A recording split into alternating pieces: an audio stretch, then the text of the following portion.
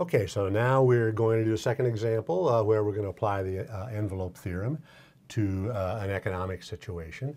And this is going to be what's called Hotelling's lemma. Now, before I get into the details of Hotelling's lemma, let me say a few words about Hotelling, about Harold Hotelling, who was an important statistician and economist back a long time ago, 1930s, 40s, 50s, before my time. He was a professor at Columbia University in New York, at least during the early 40s. I think maybe throughout the entire 40s, if I'm not mistaken. And he was a professor of statistics and economics, but he was housed in the economics department. And a first-year graduate student at Columbia who was living at home because he lived in New York and Columbia, living at home was the only way he could afford to go to graduate school because he got no support, no financial support during his first year of graduate school, was Ken Arrow. And so Ken Arrow became perhaps the most important economist of the 20th century, and even up to the 21st century, except who knows what's going to happen the rest of this century. One of the most important economists of all time. And so Ken Arrow was beginning his graduate program. He was in his first year and he wanted to get support. He was studying mathematical statistics.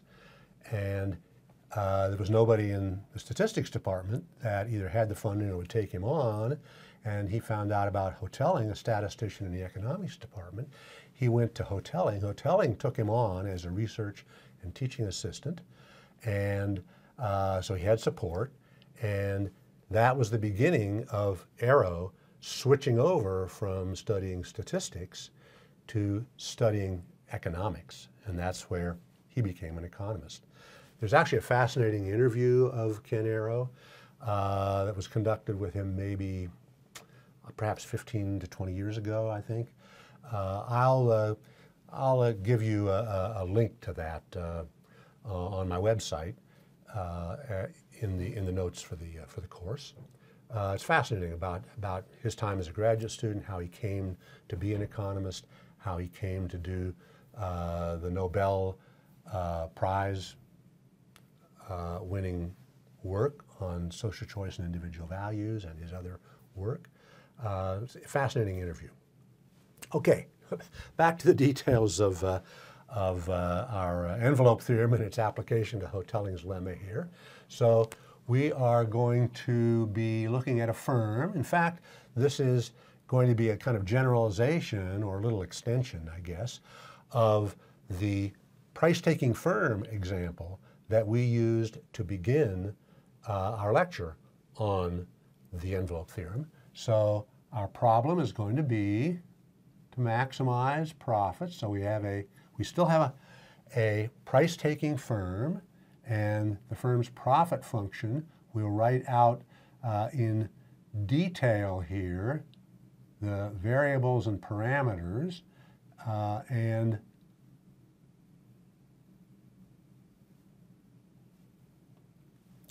so the variables, the firm's decision variables are the output, just like in our beginning example, but also the levels of two inputs to use in producing the output.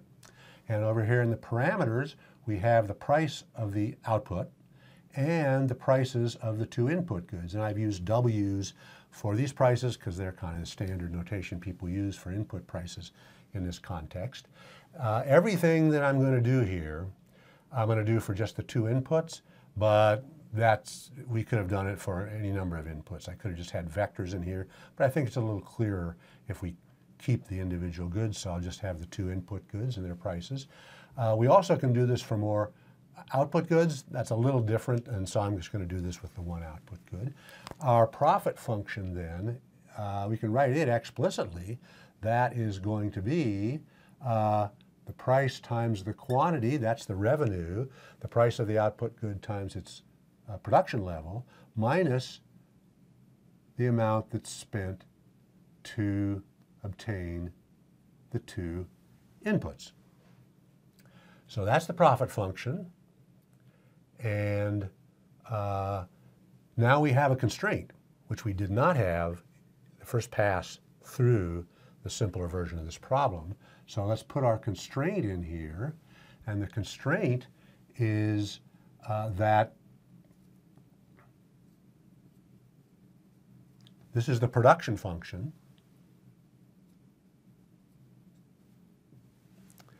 and the constraint tells us that we have to choose input levels that will generate output via the production function at least as big as Q. Now you could say, well, why is that in here? The Q is up here and the inputs are in here. The production function isn't, but maybe we don't need that. Well, actually you'll note that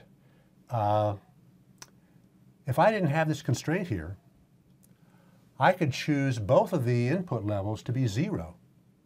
And I could choose the Q to be really, really large. This would all drop out because I wouldn't be spending anything on inputs. Revenue would be huge, and I would be getting a very large profit.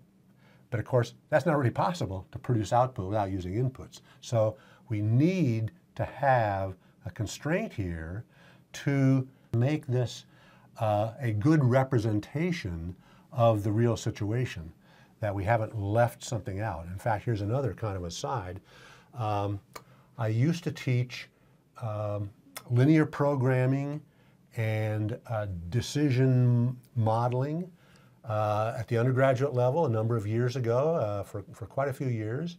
And in teaching that course, one of the things that was really important to get across to the undergraduate students in modeling a decision situation in order to bring analysis to that situation was exactly that you have to always be checking to make sure that you haven't left something out that makes the problem not really sensible. And so if we left out this constraint, this is the kind of thing that the students in that course would often leave out. If you left out this constraint, you have a maximization problem that's really kind of meaningless, right? So the constraint here is important. And so let's define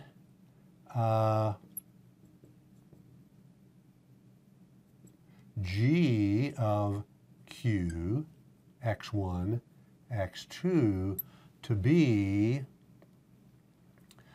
Q minus f of x1, x2, so that our constraint now is that this G function has to be less than or equal to 0.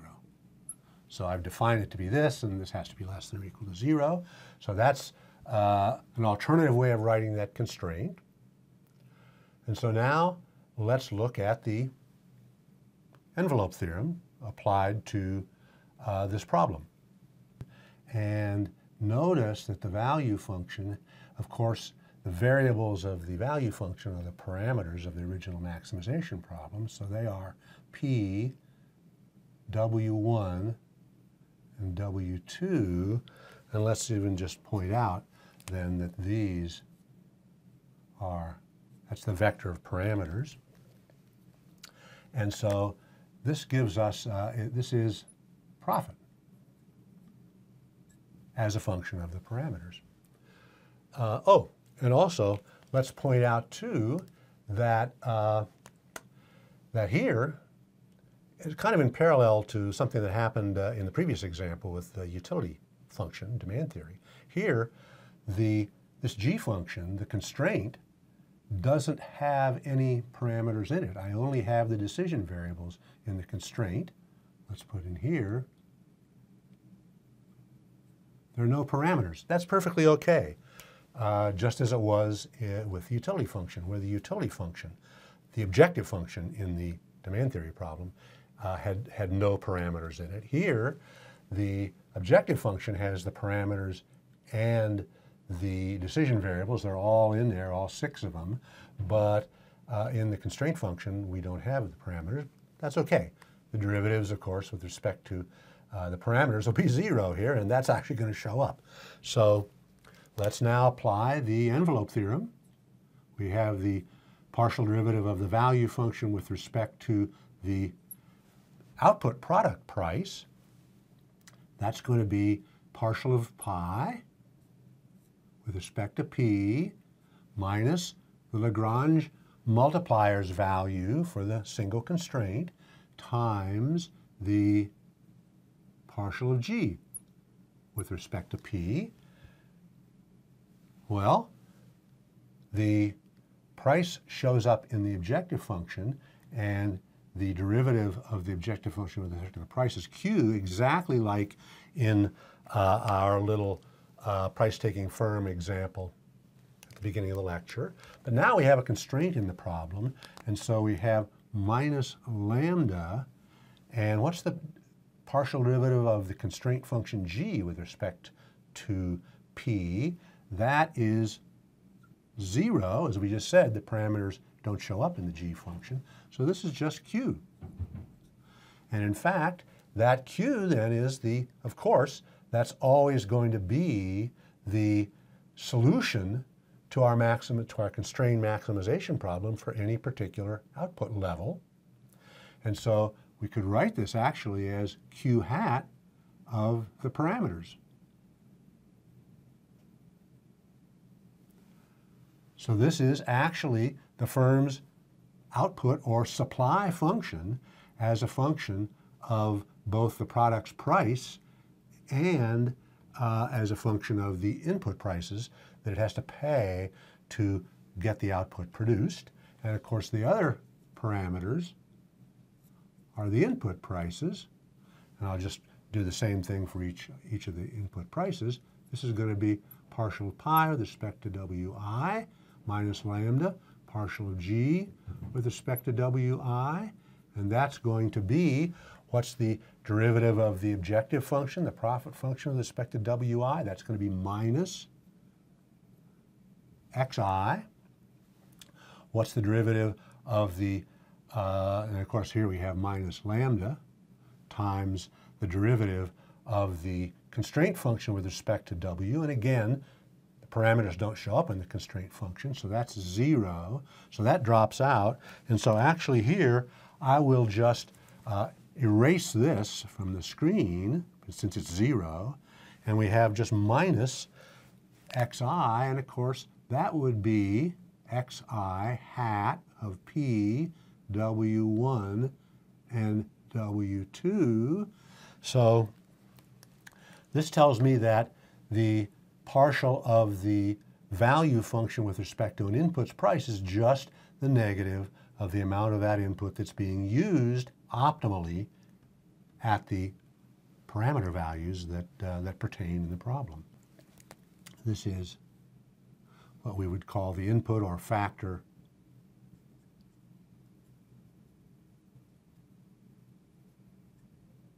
demand function for the firm's maximization problem.